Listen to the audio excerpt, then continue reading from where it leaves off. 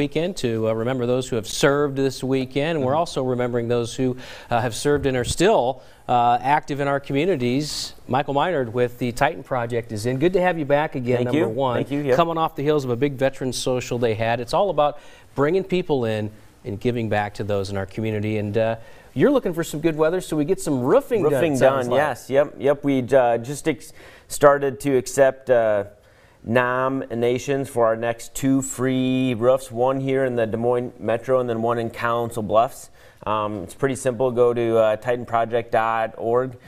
There's a little link there and they can fill out that. It's really simple. And we got some video because we were at one of the last big roofs you did here on the east side. That's Danny, correct? Danny, yep. And Danny served. His roof was in about as bad shape as he couldn't even sleep in his own bedroom, is what you guys are telling me.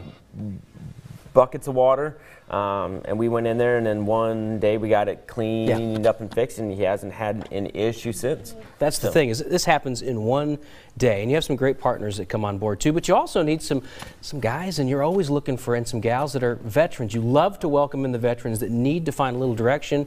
You'd love to get them up there on the roof and giving back as well. You know, it really creates a whole event where we bring in different veterans to help out, and for us it's really about building that tribe.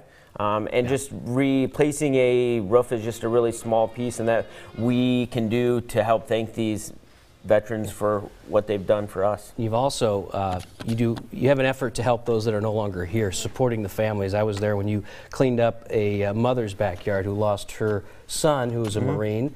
Her backyard, couldn't do it herself, and you're also looking for folks that want to do that as well. Yeah, we call it a backyard cleanup, and basically we bring in 15 to 20 veterans for one day, and sometimes it's more, and we basically redo their yard. It's trim trees, repair fences, just those small things that maybe that they can't do, and we're always looking for those folks. So if you have someone out there and that you know and that could use that help, we would appreciate you getting in touch with us. One more time to do that?